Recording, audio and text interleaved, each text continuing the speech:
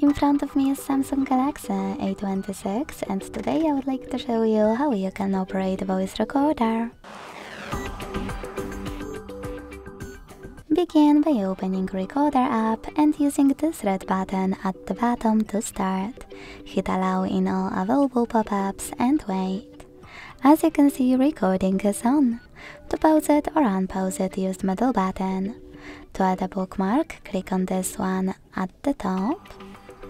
To listen to it right away, pause it, swipe it and click on left button. And to end it and save it, click on the right one. Now name it and hit save. To play it, click on it. To manage it, use all of those options and those three dots at the top right corner. Or go back, hold it and operate all of those at the bottom, like delete.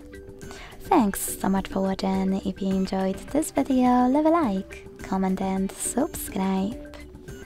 Bye!